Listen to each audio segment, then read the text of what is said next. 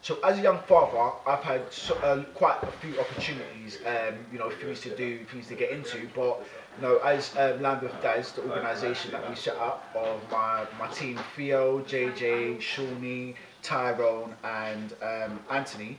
Basically, we are going to put on an event what gives fathers a lot of opportunities to basically liaise with other young fathers, talk about common stuff, to be around each other, learn off each other.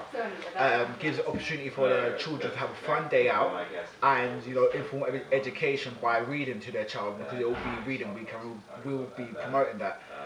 Difficulties that a lot of young fathers come against are things like access. I don't think the law really protects a lot of fathers from having access to their children, and things go pear-shaped with the mother or their child, and that's something that can be really distressing, especially if the father is, willing to engage with his child and is passionate about it and wants to do the best that he can. I don't think the law really protects young fathers in those sort of situations, and I think that needs to be reviewed.